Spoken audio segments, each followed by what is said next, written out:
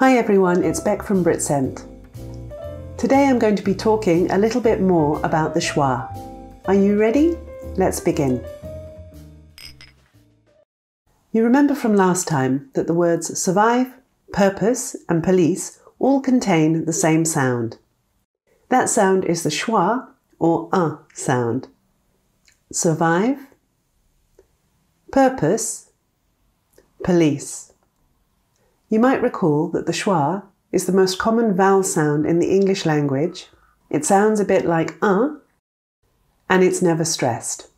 We talked about common places we might find a Schwa, such as at the end of words where we have an ER. For example, farmer.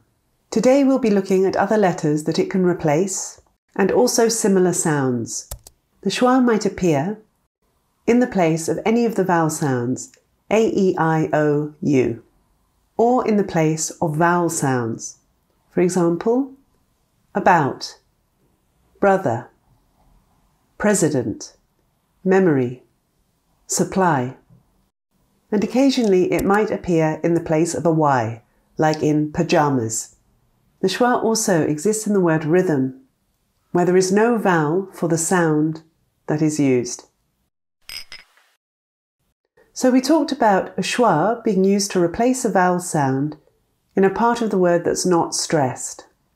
Today we will talk about the different ways that vowel sounds can be pronounced. Notice the difference, for example, between about, access, and party. They all contain the letter A, but the sound is totally different. We have the unstressed Schwa in about, short A in access, and long A in party.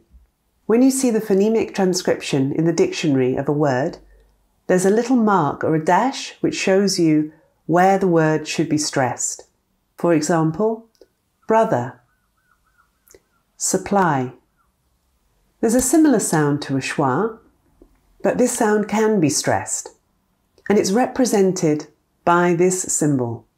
This sound is very often mispronounced in English because the same sound appears in words that are spelled very, very differently. Blood, government, money, product, construct, mud. Compare that last word with the word mood. We say blood, but mood. So it's important to learn the pronunciation of words where the letters do not represent the sound.